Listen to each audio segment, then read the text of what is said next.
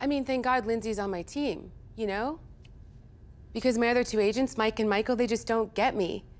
I mean, they keep sending me up for these shitty little parts. It hurts that they don't think that I'm ready for something bigger. So your burden is that you're booking work? Okay, fair. I'm booking, yeah. But, you know, nothing substantial, nothing meaty.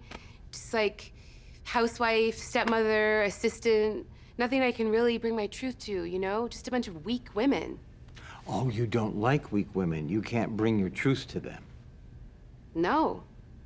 Why? What do you mean, why?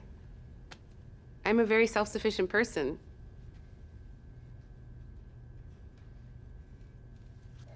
Well, I'm extremely independent.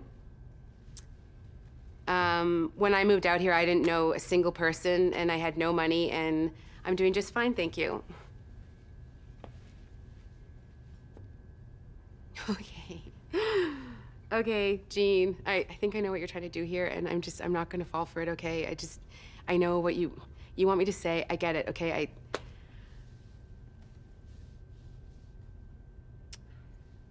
Okay, you want me to say that I was married and he was abusive and I stayed in it for years anyway. Is that what you want? That's what you wanted to hear. What, you think that I'm booking all these weak women because I was weak in my marriage? Well, you're wrong. You're wrong. I am not weak. I left, okay? I moved to LA to live for me, and now I stand up for myself, and I don't apologize, and I am with someone who respects and accepts me for who I am, okay? And I will never, ever be with a violent man again.